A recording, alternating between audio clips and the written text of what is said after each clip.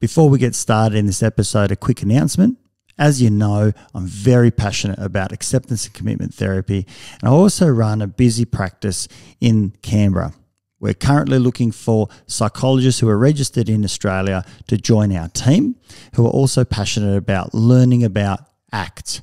We provide supervision on a group and individual basis and training around ACT. So if this is you, if you're interested, please express your interest at strategicpsychology.com.au/careers. Look forward to hearing from you. And now back to this episode. Okay, life can be crazy. You're feeling like you're sinking, just trying to find a meaning. It's time for better thinking. Yeah, better thinking. Time to tune in. Let's go. Welcome back to Better Thinking. My name is Nesh Nikolic, and my guest today is Fiona White.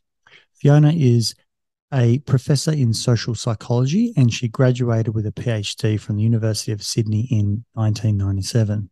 Her research expertise concerns the development of effective strategies to promote equity, diversity, and inclusion. She has led many prejudice and stigma reduction projects involving contact and recategorization strategies and has received competitive funding from the Australian Research Council, Office of Learning and Teaching, and also Vic Health. She is currently the director of the Sydney University Psychology of Intergroup Relations Research Lab, and today she's here to talk about strategies to promote equity, diversity, and inclusion, and some fascinating research that she's been doing with regards to how contact between groups can go out and reduce these equity and inclusion factors, or promote them and reduce stigma and racism and the like. Very refreshing conversation.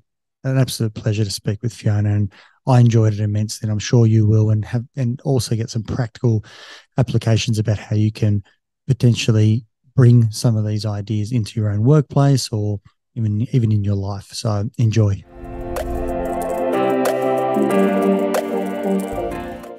Fiona, a big thank you for coming onto the show today. Thank you, Nesh, for inviting me.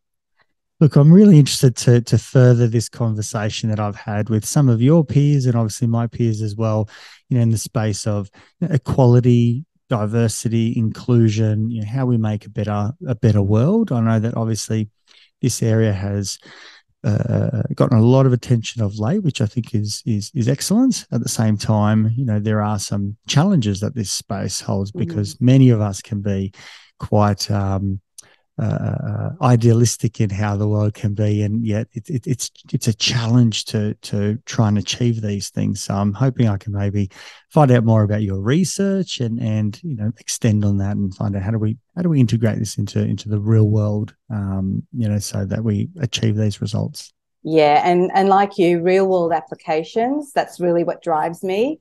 Being an academic, sometimes we can get stuck with writing peer publications for our colleagues, but we really need to translate. We need to be better translators and communicators of our research so that this applied research can actually be impactful in schools and the workplace and places like that. Do you mind maybe talking me through and our listeners into some of your research where you've focused most, what sort of interests you've had in this space, because obviously it's fairly diverse, and it is. I'm sure that there are some little passion pieces that you hold. There is. So I guess I've been working in this space for about 30 years now, and being a woman and being a woman of color, I'm actually have a cultural background. I was born in Sri Lanka and I came here in 1971 with mum and dad. And the funny thing is that, my color of my skin is brownish, but my surname is White. And that used to always be kind of the target of quite a few jokes in the playground. Why aren't you Fiona Brown? Why aren't you Fiona Black? And I used to laugh along with it and I thought it was quite funny. That it didn't really impact me in the 70s and 80s. I have to say, growing up in the suburb that I did in Sydney, it was very multicultural. The school I went to was multicultural. My friends were from all sorts of different cultures. And, I have to say, at a personal level, I didn't feel like I was a target of any kind of blatant racism or anything like that.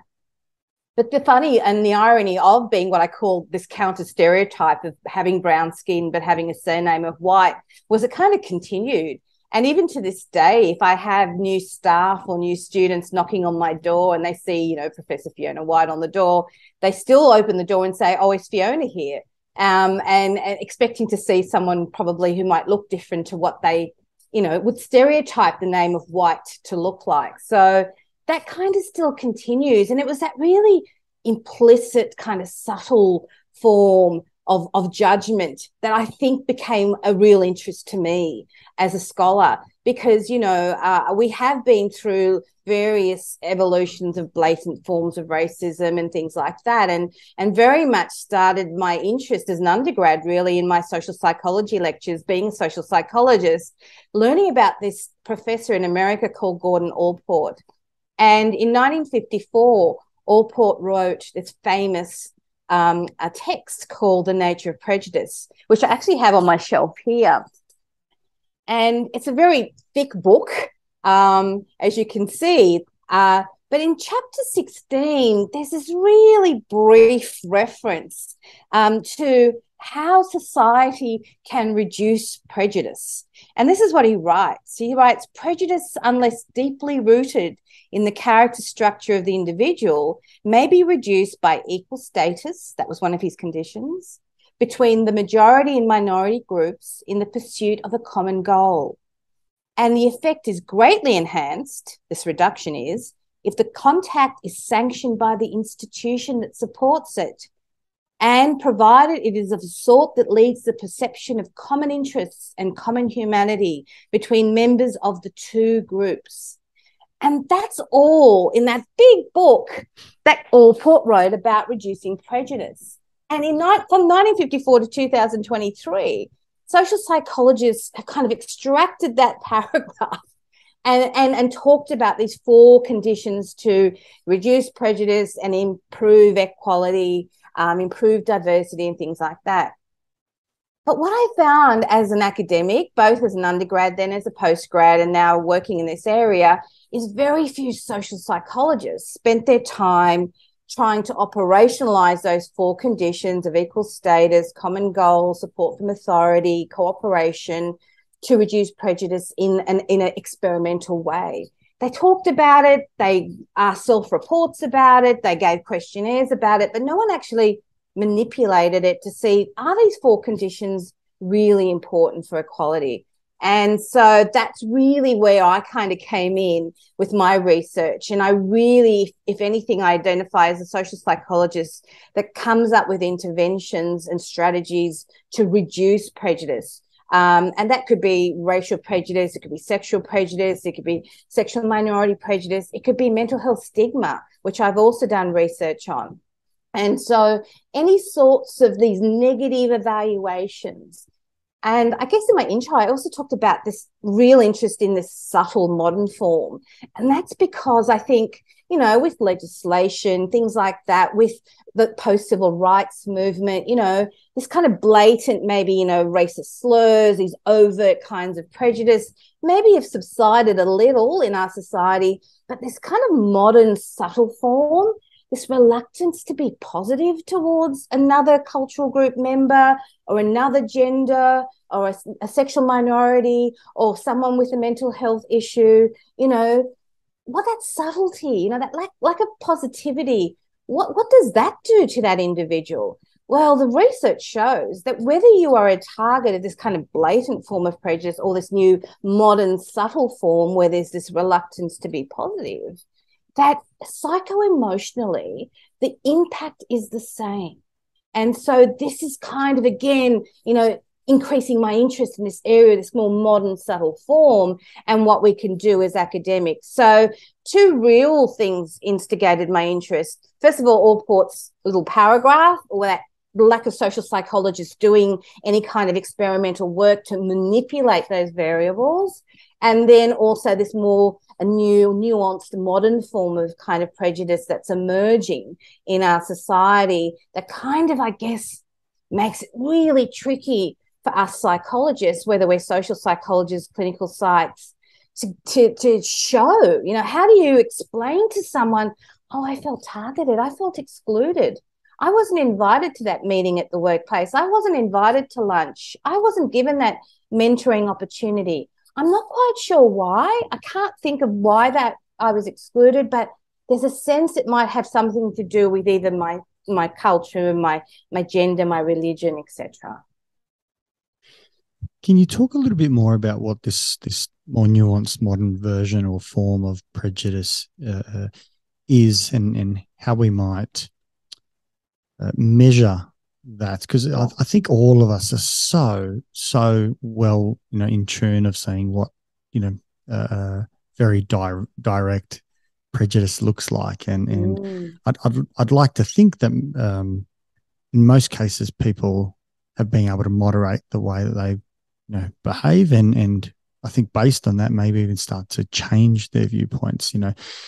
Similarly though, being a highly multicultural society also means that we have lots of migrants that come in as well, who have different cultures that they've come from, and it's not necessarily even always how we view them. It's often how they view us, as though there's a separation. It's like us versus the migrants, or their culture versus ours. So there's this huge separation. When we are multicultural, it's kind of like a place where everyone can be. And I mean, certainly growing up as a young person, I have a Serbian heritage. If I look at the viewpoints that my parents held once upon a time versus the viewpoints that they hold now, and I'd like to say that's probably true for all people in their 30s, by the time they get to their 70s, they have different viewpoints, but they can be dramatically different. And some of those could have been and were, and I'd like to put my hand up as well, that some of my viewpoints were incredibly racist, and in many forms, and sexist and so on and so forth. So it's something that we have to kind of contend with. Can you talk us through a little bit about this modern nuanced form, and how we try and measure it? Nesh, it might come under different terms in the literature or in newspapers, but really what this modern, it can also be called subtle prejudice. It can be called covert prejudice. It's kind of underlying, and it's not obvious. And it might, like I said, just be this reluctance to promote positivity. And when I say a reluctance to be positive, like the blatant forms, overtly negative, right, towards a certain group. But this modern form is, let's just hold back on that positivity. Let's just hold back on that praise that's really deserving. Let's just hold back on that promotion that is really important and probably, should have happened 5 years ago. Let's just kind of not invite you to that mentoring workshop or that lunch where there's a lot of social networking that might occur. But even amongst kids in the playground, we talk about multicultural Australia, but I still think there's huge areas, Nesh, in Australia that I call multicultural segregation. And there's still multiple cultures, but a lack of integration. And that's because multiculturalism as a policy stands as a policy rather than as an active implementation of it. And so I think, governments, politicians, educators, psychologists, academics could do more in that space. And I'm trying to make a point of that. Interestingly, I was on a ABC documentary called The School That Tried to End Racism. And it was really a very exciting documentary, and it won several awards and was nominated for several awards. But what we focused on in that documentary were year 5 and year 6 children, and they were going to a multicultural school. And what I noticed at lunchtime, I said, can I just go and have an observation at lunchtime as to what these children might be doing in the school playground at lunchtime? Very multicultural. But, what I still saw was what you just said, and that is we're still quite separated. We still kind of feel a little bit more comfortable amongst our own cultural group. And that's understandable, right?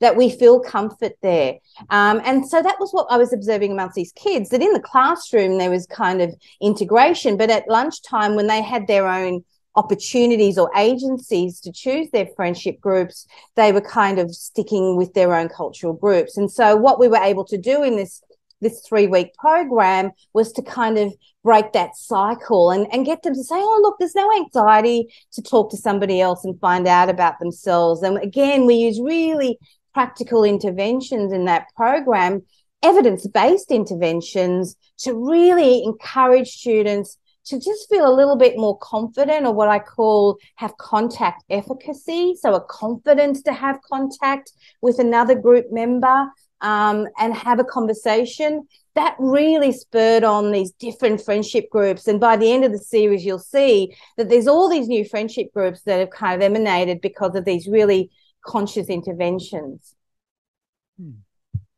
It is interesting that we have a tendency, and I'm assuming that there's some sort of biological, evolutionary sort hardwiring, of, hardwiring or explanation that we kind of go towards those that, look alike, speak alike, like interests, and all those sorts of things. And just reflecting on my own life, even though I was just a child, I have no idea what, any of these things mean. But, as a young kid, being Serbian, all of a sudden I connect with, this Serbian sort of context. And that means that you therefore don't like Croatians, right? Because there's a war going on. So, you must hate them. And then, the rest of the kids go, well, maybe the Serbian boys can fight the Croatian boys, right? And you all agree, and you act like fools. But it's fascinating because obviously later on in life, at least for me, not obviously, but later on in life, I somewhat rejected my heritage, and I didn't want anything to do with, Serbian people. And I thought that was all foolish, and I wanted to kind of get away from it, so I rejected my roots. And, I think I'd probably say in the last 10 or so years now, I really feel strongly connected. And maybe that's because I've got children now, and I see the value of that, and how my children get to see my wife's heritage, my heritage.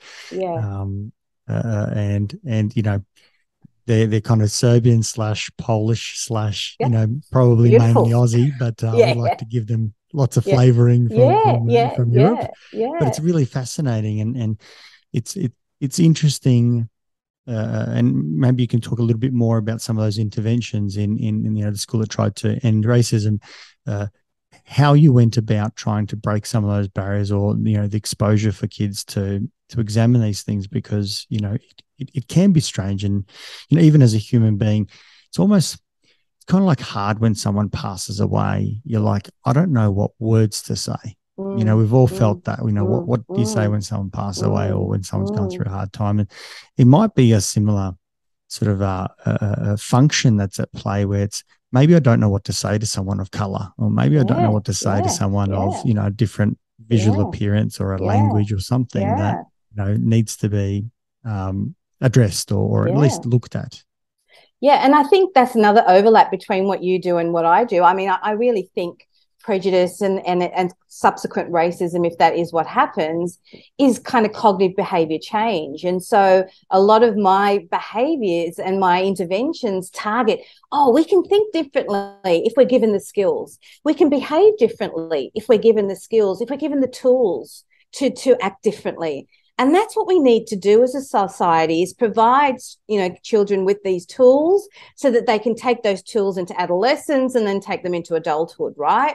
And so I really think early intervention's the best prevention. Like anything that you and I do, that's the saying, right? And it holds true for the area of prejudice and equality and racism as well. Let's get in there early and give these children the tools. And so what we tended to focus on there is very much evidence-based social psychology interventions. Like I said, contact. That's Gordon Allport's construct that I spoke about earlier, and that's intergroup contact that's cooperative, equal, has a goal attached to it. So they need to achieve something together, Nesh, that they can't achieve alone. So it's not addressing, and this is the biggest problem, I think, in a lot of prejudice research. They just target one group. And prejudice is an intergroup phenomenon. Racism is an intergroup phenomenon. It involves two groups. So the interventions really need to have both groups involved. That's challenging. That's hard.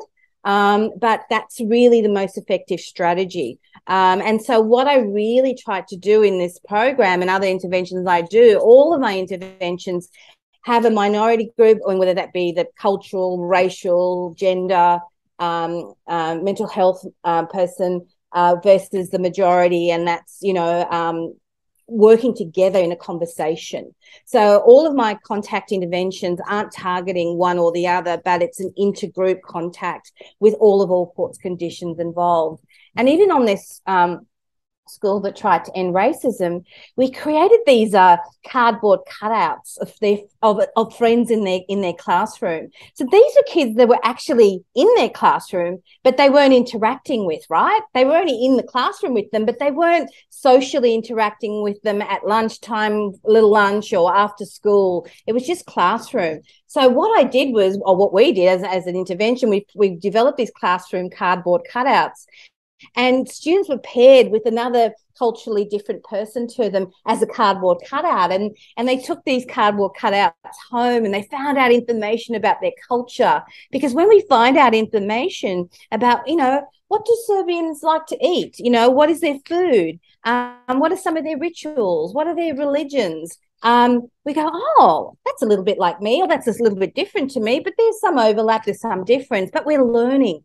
And by learning, we're breaking down barriers, yeah? And these cardboard cutouts, so I call it extended contact because they weren't the real person, Sure. but they were a precursor, a preparatory step for the real contact, gave these young kids so much confidence to then go and speak to the real friend in the classroom the next day and talk about their culture. So it's just breaking the cycle. And then once young kids, us, we get used to difference, we're okay with it. But we avoid difference because of the initial fear. But we just need to break that anxiety through initial kind of step-by-step stages of getting contact and cooperation together.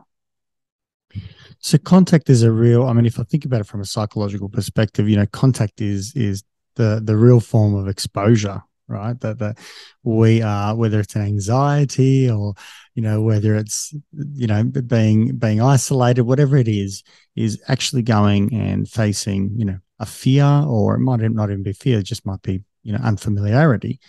And if you contact it, if you have a connection there, that it's obviously much more powerful than just thinking differently, because you viscerally feel it and the thinking goes along with that. And it's very, very hard to dispute something that you have experienced as being positive. So all of a sudden you can have a connection that is far beyond just thinking about it, and not suggesting that thinking isn't valuable, because we know that from a CBT model. Yes. And, all of psychology, we do need to think about it.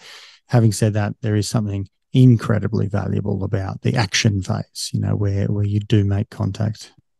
And also the contact, like, Allport says, needs to be cooperative. So what are we contacting for? Oh, what are we trying to achieve together? Oh, are we making a pasta dish together? Are we coming up with a solution to save the environment, like a water saving solution together? These are really good interventions for school kids, because climate change is at the forefront of children's minds. It's not at the forefront of adults' minds where it should be, but it is at the forefront of our children's minds, and so let's really, as psychologists, target things that could be common and achievable goals, and get these two groups to work together on a solution towards those goals, because there's so much that we can offer one another if we just work together. And that's why two groups coming together is so important in my strategy. It's not just saying, going to the white majority heterosexual male and saying, you need to change your thinking. That's not at all. That's simplistic. It's not going to work. It's short-termism. We don't want to do that. It's much more strategic, much more nuanced,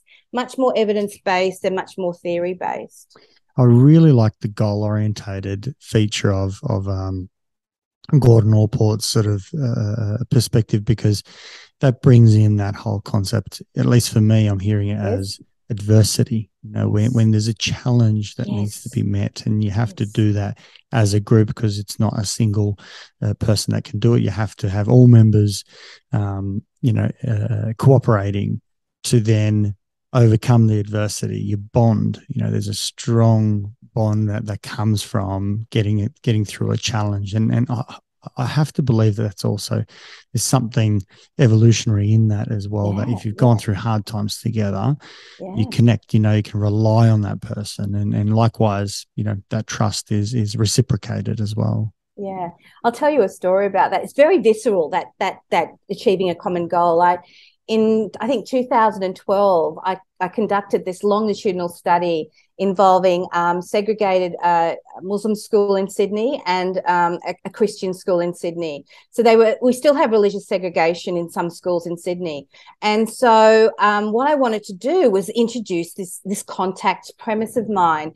And they were year 7s, year 8s and year 9. So I looked at them in year 7 and I said, connected them via the internet. So they didn't physically meet, but they synchronously met, Nesh, via this kind of chat tool that I set up. And they had this 10-week curriculum where they had to come up with energy saving, water saving, recycling solutions, which was the common goal. And what I found was that I then followed those students from when they were in year 7 to year 8 to year 9. So it was a 3-year longitudinal intervention.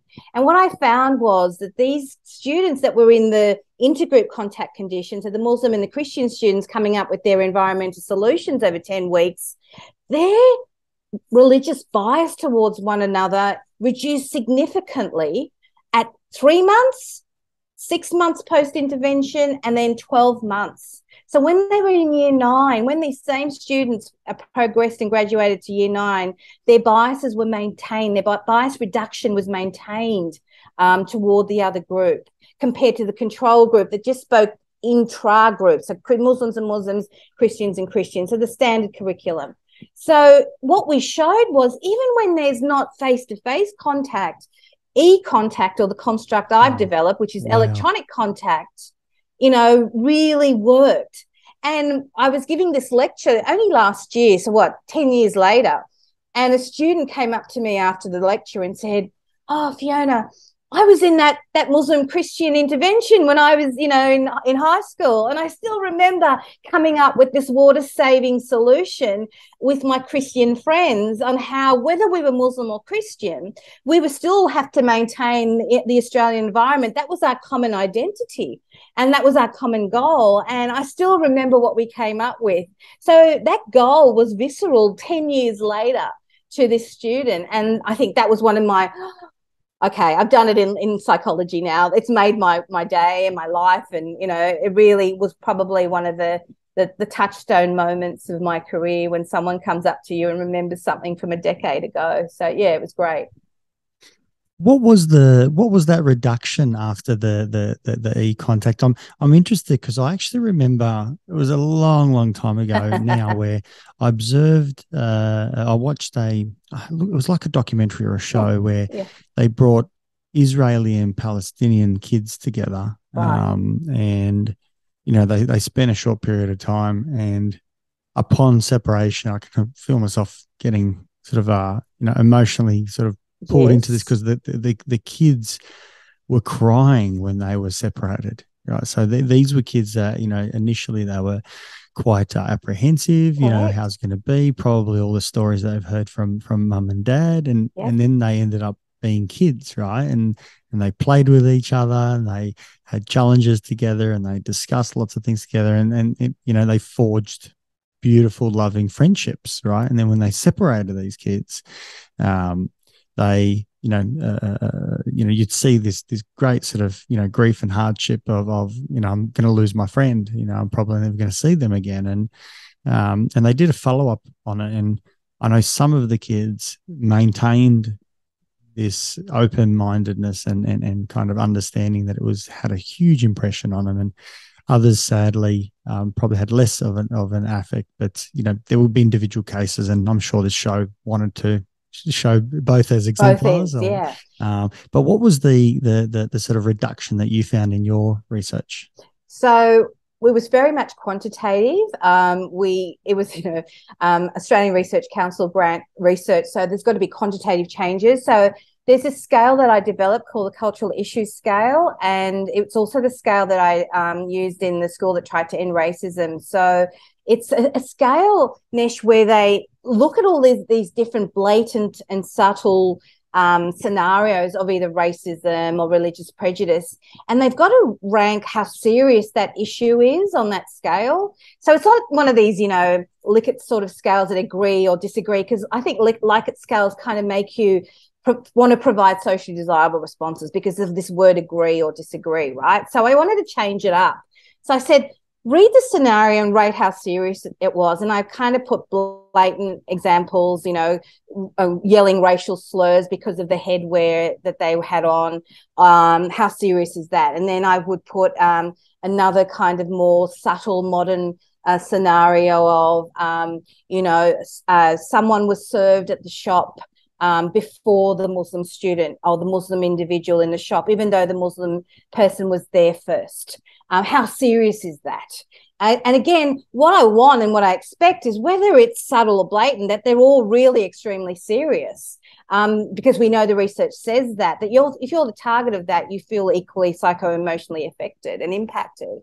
And what you can tell from that sort of scale is whether these kids have become more perceptive at detecting bias and detecting the subtle form, which is really what I want them to do. The blatant one's pretty obvious, but the subtle one is the one that I want them to start to learn to detect through this intervention. And what I noticed is, after 3 months, after 6 months, and after 12 months, they were all much better detectors of this subtle racism, and they were able to maintain that understanding of it at that long-term kind of follow-up. So it was very much a quantitative measure.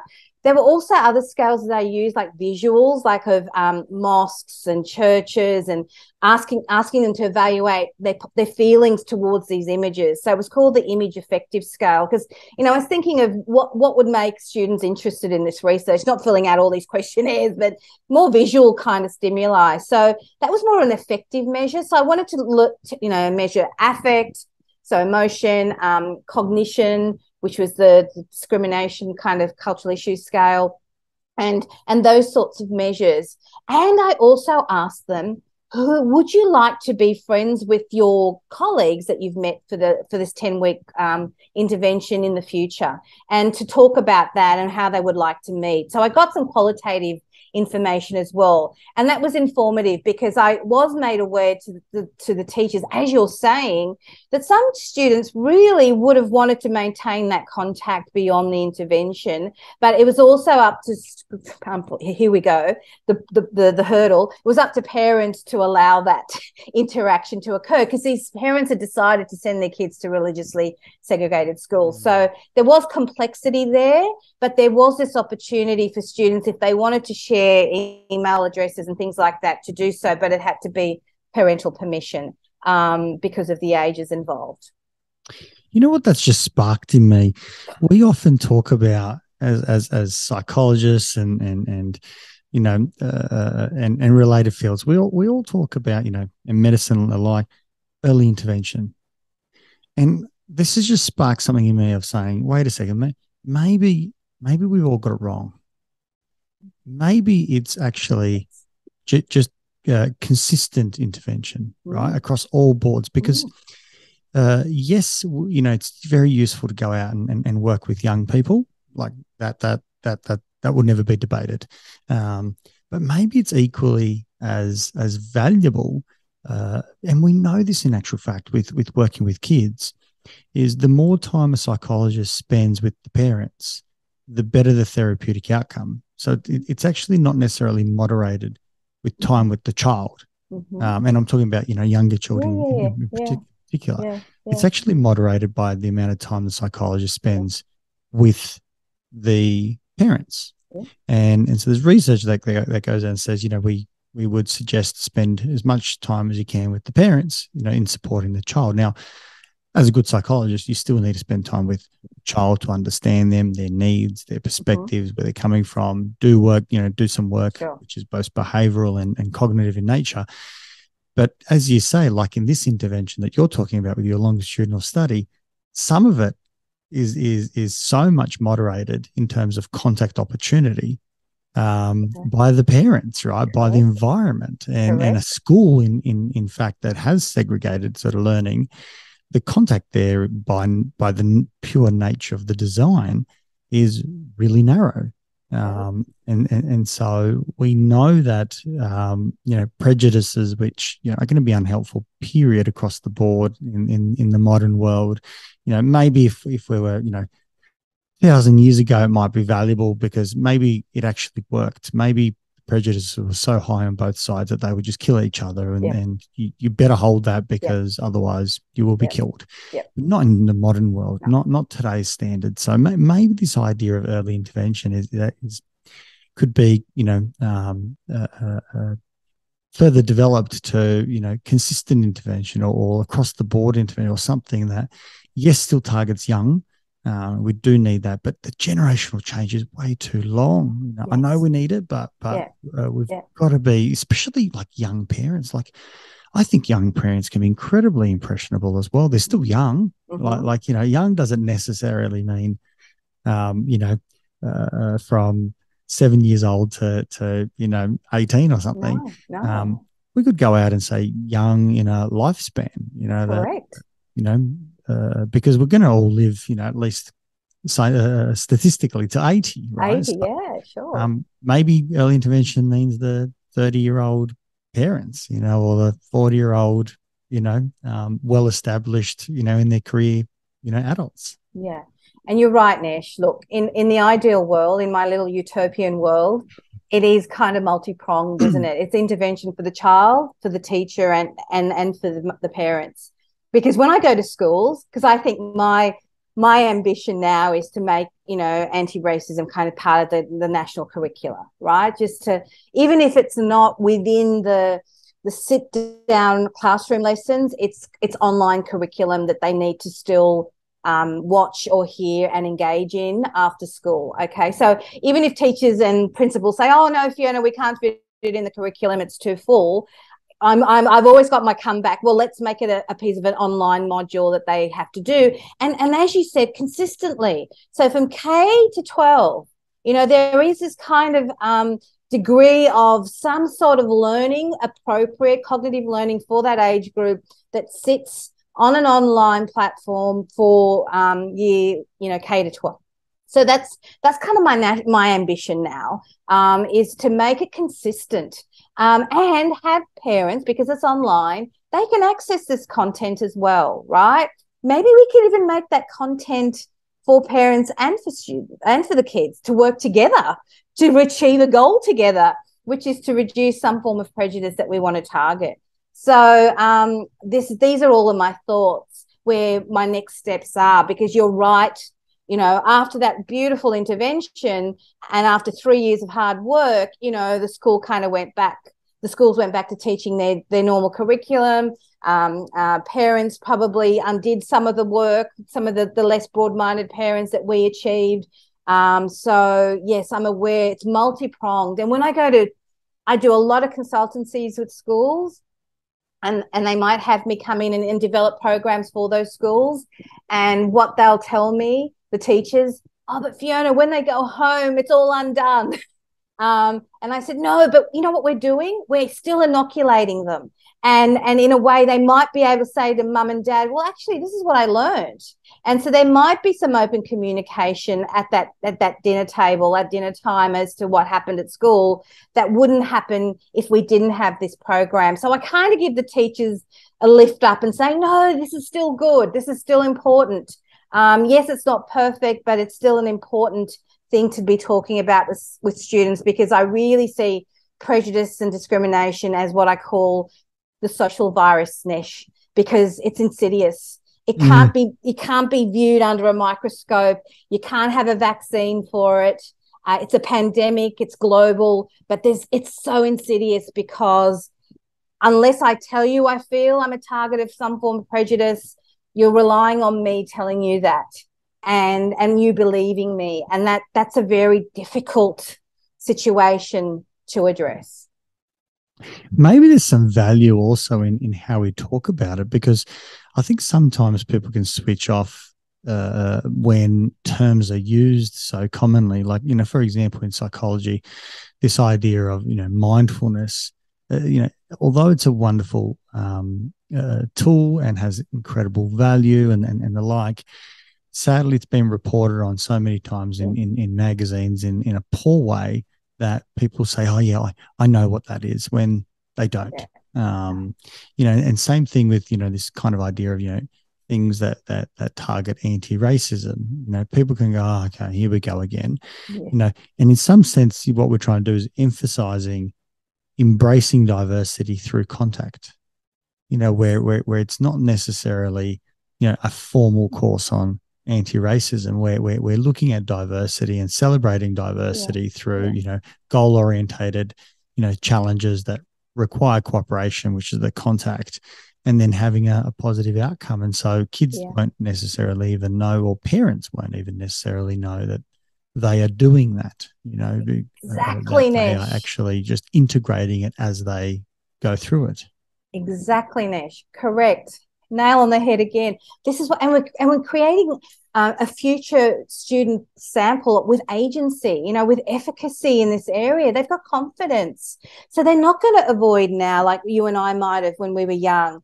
They're taught the skills. They've got the tools now because we've educated them that way. And so, yes, it's all of that. And it has to be ongoing. And I really am not anti-racism, I hear bandied a lot, and that's coming, I think, more from a sociological lens, whereas I try to use the word racism reduction because I'm actually changing the behavior. I'm not just I think we're all anti-racist. That's the problem with anti-racism. We're all against racism, but what do we do about it? So I'm about changing attitudes and behaviors and having social psychology, evidence-based reduction interventions, which isn't anti-racism, it's reducing racism. So that's where I put my different lens on, and I really distinguish myself from that kind of terminology because it's really not what I do. I think we're all anti-racist. So not all of us, but the majority are, but we don't do anything about it. And I think it's about what you and I try to do in our daily lives is change people's thinking and behavior for the better. That's really what you and I share. That's our common goal that you and I have. And in fact, I even had this clinical psychology PhD student once looking into prejudice as something that could be susceptible to clinical interventions, through change of cognition and behavior. So there is a lot of overlap between what we do, but you do it on that kind of one-on-one basis. I try to do it on the big kind of data scale or group intervention, like a 20-person classroom, or a workplace. I go to workplaces because you just said it. It's not about diversity. It's diversity with cooperation and with inclusion. Diversity alone is like multiculturalism alone. Everyone's segregated. Yes, we're diverse, but no one's integrating or connecting or contacting. So we need contact, we need inclusion, and we need cooperation with diversity. And that's what my EDI interventions try to do. Yes, if they tick the box for diversity in the workplace, I go, great. Then I go, but what are your small group work schedules like? Let me see who's working in the finance department, and you'll see they're all culturally homogenous.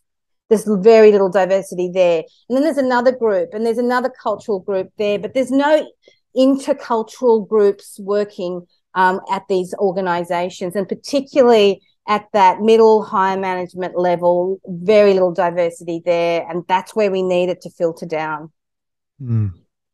What are some of the exemplars in the research, whether through your research or others around the world, that have shown to be really efficacious in the reduction model that we're talking about? I'm also just thinking about even just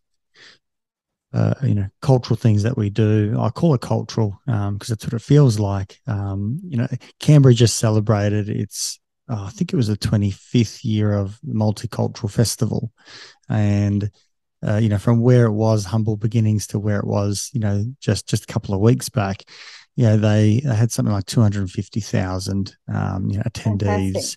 And, every country that wanted to participate, was provided a stall, and they can, have their own food, and, they're given opportunities to do dances and, singing and entertainment. And I remember walking around, with my family, and we went to specific ones, like we watched the Polish dancing, our Beautiful. heritage. We went to Serbian stall to eat Serbian food, but we also went and watched Indian singers and African dancers, and singing and dancing from all the cultures, because as you're walking around, you could specifically target some, but you would just kind of feel these things in their stalls, and obviously their traditional dress. And what's fascinating is that no one's in anyone's traditional dress. These are traditional dancing dresses, or traditional like wedding dresses, or something or other. So we don't wear this commonly anyway, but have them around. It's absolutely stunning and beautiful, and it's just so rich, and there's lots of contact, because cultures are watching other cultures and celebrating their traditional dance, or celebrating their traditional foods, and there's a lot of mingling going on, which is beautiful. And I don't know how someone would research that, but obviously going back to the start, what are some of the exemplars of ways that we can do it, on the ground, that are behaviorally focused, or at least create behavioral and cognitive change, change opinions? Well, like I said, in the prejudice reduction field, probably the leading approach is Allport's contact theory. But more recently, we have been experimenting with those conditions. And there was this great paper that came out in 2008 and then 2009. It was a meta-analysis, and it was by Trop and Pettigrew. And Thomas Pettigrew was actually Allport's PhD student, and Linda Trop was actually Pettigrew's PhD student. So that was kind of the pedigree. And they ran this meta-analysis of like 70 years of contact research. And they found, Nesh, that those studies that incorporated all four of Allport's contact conditions actually impacted reduction more significantly than research that only used or operationalized one or two of the contact conditions. So it's clearly the case that if you can create intergroup contact that's cooperative, there's some equality or equal status. And what I can operationalize equal status as, I'll give you an exemplar of that, is they might be in the same grade in the classroom, or they might be at the same managerial level at the workplace, or they might be in the same managerial team in the workplace. That could be an equal status way to operationalize it. They might be the same gender. That might be another way, of the same age. So that's how you can kind of operationalize equal status. Cooperation is it has to be a positive source of contact. They need to be achieving something together. So when you get these two groups together, give them a goal that they need to achieve, that they can't achieve alone. And that's really important, okay? And that's why the cooperation is so important. It's not about those groups being competitive and coming up with a solution. It's about cooperating to achieve something that you really needed to extract information from the other person in order to achieve that goal. And so that's the kind of dynamic that we need to have in place, whether it's in the school classroom, whether it's in the workplace, that is really an integrated diversity, a cooperative diversity with those four conditions. That would be my exemplar model. It's worked across lots of contexts that I've studied in e-contact. It's worked in reducing racial prejudice, sexism, mental health stigma. It's also helped with sexual minority prejudice, and lots of related religious prejudices. It's even been used in Turkey amongst Turks and Kurds who have a conflictual relationship. My e-contact paradigm has been used there. And it was the first time it was translated into language to suit the participants in that research study. So, it's been kind of had this global impact, because these four conditions, if you really carefully operationalize them to suit the context that you're dealing with, has this kind of robust global impact. And that's what we've found. Is globalization helping to accelerate this, because we are requiring, at least at some level, a lot more cooperation between countries, and that we have much more access to things that have been achieved by these types of groups. I mean, capitalism in some sense, goes out and says, can you create a competitive environment where people are very diverse, merit-based, skill bases come together to compete against another group / another company to achieve something really, brilliant, to then obviously put to market that we all use and so on. And there's many overlaps. Kind of are, we're all reliant. Well, certainly Australia and many countries. Well, I think all of us are reliant on every other country in some way, shape, or form for the lives that we live in. That's not fair. I shouldn't say every, but many modern developed countries are importing and all that. Does any of that help at all, or is it a media thing that is a source of problem or potentially a source of solution as to how we go out and talk about others? Yeah, look, I think globalization can be used in a more cooperative way. I think sometimes globalization, the focus is on the end product. What can we produce, rather than the process of getting there. So it's more outcome focused. I'm really more interested in the process, that it is more cooperative. There's more equal status. There's more acknowledgement. Yeah. Whereas globalization, there's different groups coming together, but like you said, in that competitive sphere, that's no good. Competition is probably the worst thing for prejudice, because it just exacerbates it. It gives powerful people more power, and the people striving for power less power. So it's even creating that greater inequality and lack of equality that we so need as one of the conditions for prejudice to be reduced. I can see how it could unfortunately bring one group together, but unfortunately, as you're bringing one group together, you're actually introducing the us and them scenario. So it's, we are better than them. And so once again, there's a new category built, which is, part of this whole issue. And it doesn't necessarily need to be a cultural, religious, gender, sexual difference. Right. It can be just a technical difference. We're smarter and better because we belong to this company, and you know what? That will then reinforce the power niche, and that will create the divide and make it even bigger.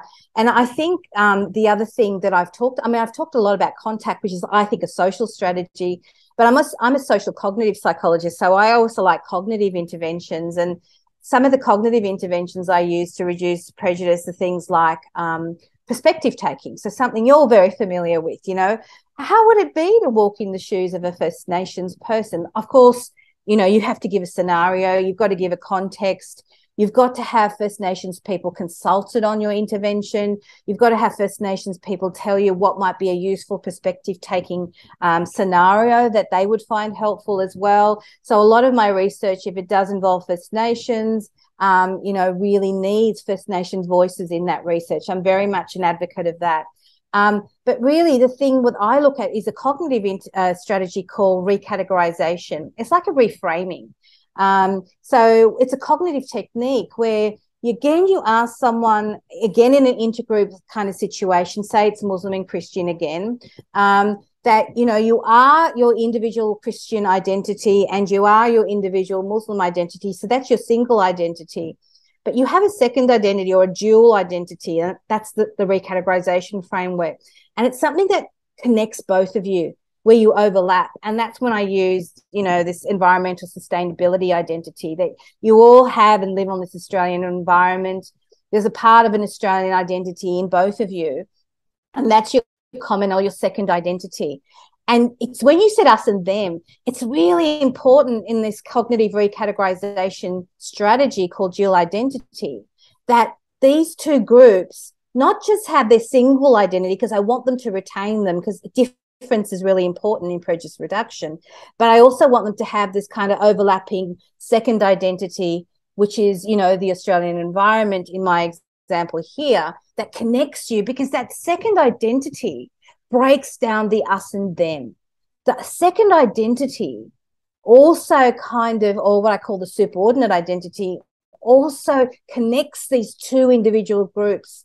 And it kind of, this recategorization changes the us and them into we, we actually have something in common. Yes, we're different, but there's a commonality. And that's what I love about dual identity and that reframing. You're not us and them anymore. You're a we, but you're never asked to relinquish who you are.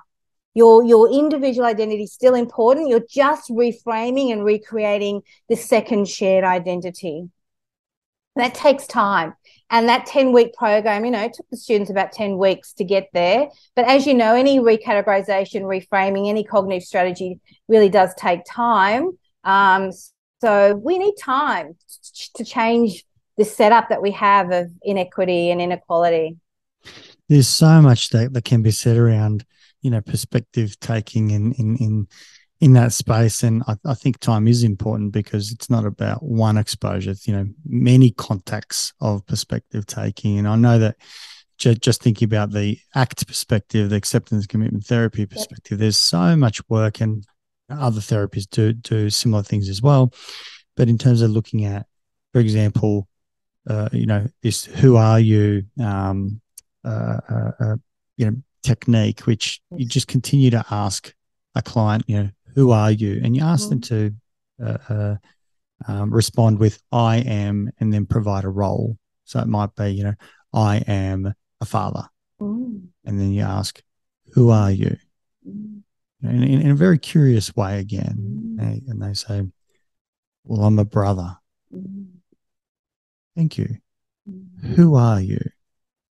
And then you just keep doing it. So you roll through many, many roles that someone holds, which might be, I'm a teacher, I'm a psychologist, I'm a friend, I'm a maintenance person at home, I am, a contributor. And then we might even go to, other sort of, characteristics and the like. And eventually, if you keep going, you get to a point where you kind of just say, I've run out of things, and you kind of, it's I am. And that's it. And so there's a commonality that we all have at I am. And there's some beauty around that. And there's other works of like Kelly Wilson, which is one of the founders of ACT, that does a lot of work with perspective taking in therapy, which tries to put you behind the eyes of someone else. So, if you were able to kind of step out from behind yourself and go around and place yourself behind the eyes of, your parent, what would they be feeling? What would they be thinking? If you were to place yourself behind the eyes of your younger self when you were 10 years old, what were you thinking? What were you feeling? What is it that you desired and yearned for in that moment? Or, your friend, your younger parents, how they were being raised. So all these perspective taking. When you look at some of Kelly Wilson's and others' work, when you ask, what's the sequence? What should you be doing? The response is, in actual fact, there is no sequence. It's because we don't know what's going to stick. So, you try and come with some sort of formulation and clinical, consideration as to what perspective you're trying to take, but you take as many as you can, because that's called variation, right? And it's an important part of evolution to see which one sticks, which one has an imprint. And then when you do find something that has a significant imprint, you stay as much time as you can in that to create contact, right? Which is the exposure of the grief, the sadness, the understanding, the vulnerability, the sorrow that comes with that, or whatever it is that's there. And, from that position, obviously some cognitive change can occur, and it's quite powerful. So I love this idea of perspective taking and getting behind the eyes. And I don't know why, but that's got such a strong impression. And if it's delivered well, it's like, because you're stepping into the person and seeing from their eyes. It's a much more intimate way of trying to think about what someone else is thinking, what someone else is feeling. It's so empathic. Or it's actually even potentially sympathetic at that point, because you are kind of in them and you're feeling what they would feel. So, it's got power. Yeah. And if the minority or the targeted person is feeling sadness because they are the target, you might think, oh, I might be less might be more reluctant to be that negative toward them next time, because that's how they're feeling. That's how I'm making them feel, you know. So it's a very useful tool alongside all of my little bag of tricks that have to be used together, because this is such a difficult behavior to change, like you said, because prejudice is so hardwired. You know, we're really undoing, I always say we're undoing or we're unlearning years and years of learnt associations of, you know, of prejudice. So that's really what I identify as an unlearner of these negative associations. And whatever tools I have, whether it be contact, perspective taking, dual identity recategorization, which are my main go-tos, that's what I'm going to use, because I think perspective taking is really good too, Nesh, because in this issue of privilege, you know, we talk about white privilege, right? So in this space, there's this idea that if you've never been a target of racism because you're white, you don't know what it feels like, and therefore you can't help people with who might be, because you just don't have that walking in their shoes moment. Well, here's where perspective taking might be a really good tool for people who have had white privilege. And when I talk about privilege, I'm not talking about monetary privilege or financial privilege. White privilege is about being white and therefore never being a target of racism, and therefore never knowing what it feels like to be left out because of the color of your skin. So maybe, yeah, you know, perspective taking probably won't fully get there, but it's a step toward there. It's something that needs to probably happen at some level to let these other strategies like contact and recategorization then also take effect. So I think it's very much multi-pronged. It's a complex attitude and behavior, and so it's very much a multi-pronged intervention. It's social, cognitive, emotion-based. I think if it's integrated with emotions, it can be very powerful. You know, the whole concept of, you know, white privilege, if we reframe that and ask anyone, any human being, you know, to think of a time when they felt marginalized, that they weren't in the in-group, you know. Right. I mean, that could be as simple as that exercise when, you know, we were as kids selected which team we want to go on, you know, and poor kids that were in the last two or three. Yeah. I mean, what an awful experience. Yeah. That is just terrible, right? And Nesh, they remember that forever. Absolutely. They talk about it as adults. Yeah. And sadly, it's true. Like if we're going to select on merit, right, there are some kids that are not going to hold as higher merit in athletic ability. So they get picked last, right? We need to kind of understand how those things affect, you know, kids and all of us, but we've all been marginalized at some point. I think that reframing, you know, and looking at it, saying, you know, remembering a time when you've been marginalized, and then what that might be if you were marginalized on something you couldn't change, like, you know, the color of your skin or your heritage, or, you know, what school you grew up in, or whatever it might be. It has great effect. Can I ask you, for some of our listeners who would like to start thinking about, you know, introducing some of these concepts either in their own lives, or maybe in a workplace, or, you know, if they work in a school, what are some of the toolkits, so you know, tools, I suppose, in your toolkit that you might be able to offer for us to at least start to think about, maybe then read more about as to how to apply that, and you know, what are some of the, you know, primary ones that obviously, and maybe you can give some examples of what you've done in the past in certain scenarios, so that we can kind of go, how would I fit that, or what could I do that's similar, that has that nuanced understanding about, you know, what was the efficacious part of that intervention. Would love to. So Nesh, what I'll give to the listeners is a link to the school that tried to end racism. It's on iView now, ABC freely distribute it. It's a 3-part docu-series, and it gives all of the interventions that we apply to that school. So a lot of teachers have looked at that. I also have a series of online articles related to that intervention. So not can they only visually see it, parents, teachers can read these online articles, again, freely available. The ABC has made it freely available to everyone, so very happy to share those links. And it'll tell teachers and parents some strategies that they can include. And, you know, I even say something as simple as find out all the culturally or racially or religiously different kids in the neighborhood and see if you can meet up with them or have lunch at their place. I remember having lunch at some of my Italian friends' places when I was growing up in my suburb, because that was kind of the ethnicity that was around. I also had a lot of Lebanese friends.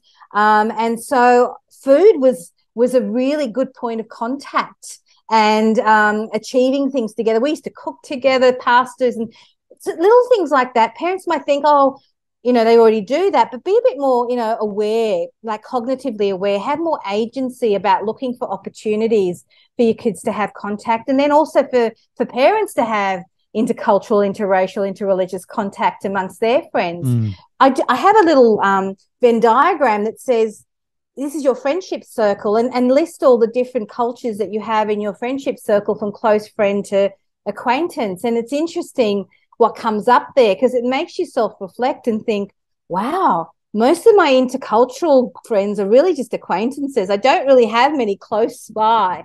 And that kind of little exercise, that tool might be helpful too. It's called the friendship circle.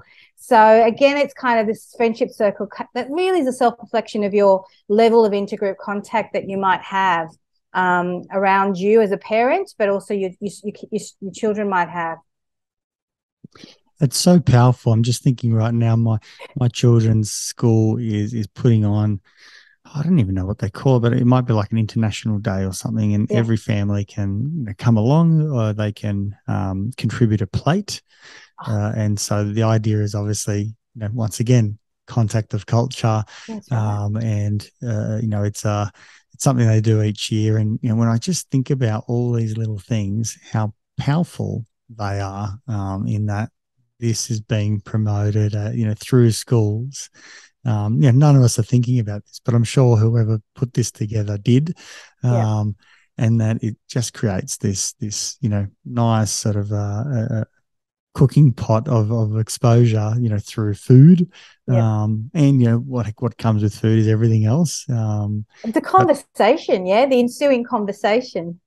Yeah, it's funny. It's funny. Food in particular does it. Maybe that's why this multicultural festival is such a big thing. I remember when I was a kid, I went one of the first times to a friend's home, and they had me over for dinner, and I almost, you know, fell off my chair, you know, so to speak, because they served the food on a plate and brought it to the table, and that was that. And I was like, this is such a foreign world. Like, where are all the, you know, pots and containers of food, like enough to eat for, you know, 4 families. And, you know, mum putting more and more and more on. And it was such a different experience. I know. And, you know, I thought it was weird. And, you know, thinking, you know, talking with my parents, they would be shocked at the idea of serving, you know, canapes at an event, you know, because it's got to be this huge spread. But, you know, when they've been to events where there's canapes, they're like, you know, maybe we're the dumb ones, you know, maybe what we do is a bit silly because you spend all day in the kitchen. It's like, this is that cross contact. And it's not that they then abandon by any stretch of the imagination their own. It's just like they just see a different perspective. It's like, all of it's nice in its own way. There's something beautiful about, you know, each of those. And obviously, you know, there are pros and cons and so on, but being able to observe them all is beautiful. So I love that. And that would be wonderful if you could share that, obviously, with our listeners, and we'll put it up on our website. So there's plenty of links. Anywhere else that we can find out more about, you know, your work, how to get in touch? Please. You know, I'll put up my contact details for my Sydney University. So I'm a professor at Sydney University. So I'll put up that website. I also have a research lab called the Sydney University Psychology of Intergroup Relations Lab. But when you cut it down, it's called SUPIR, SUPIR lab. So SUPIR lab. And it has all of my publications there. It has all of the work that we're doing, all of my media releases, all of my impact outside university. I mean, I've got research consultancy, so a lot of people call me up and say, can you come and work in the school? Can you come and work in my organisation? We have diversity issues in the organisation. So I do lots of that work outside university as well. So I'll put some links up, but my email, of course, Sydney University email is the best place to call me and contact me, and then we take it from there, Nesh. Fiona, thank you so much for today. One of the things that really jumps out at me is how passionate you are about this space of, promoting, equity, diversity, inclusion, but in a different way. You're not trying to advocate for a group or push an agenda. You're kind of saying, as a human community, race, human beings, how do we go out and cross paths more often, and it doesn't matter who's crossing paths with who. It's just let's do as much contact as we can, have goal-orientated, activities to do. If we can do it cooperatively and the like, we can then appreciate and understand through the process. These are process-based experiences. Through that, we can learn more about each other and break down these issues, which I think is far superior than going out and, carrying a particular flag and saying, treat us with respect. It's like, if we can get out and connect with others, we will naturally be treated with respect, because people can't go out and argue that we bring kindness and everything else that everyone else does. We're not different because of our, skin, hair, age, sexuality, whatever it might be. We're all just this common thing called humans. So thank you so much, Fiona. It's so refreshing and really, really warms my heart.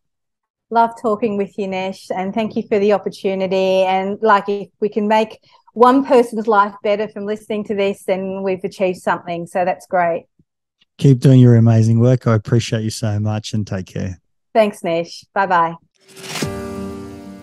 If you enjoyed this podcast, please support it by going to iTunes and putting a review, subscribe, share it via social media, and tell others about it. Start a conversation.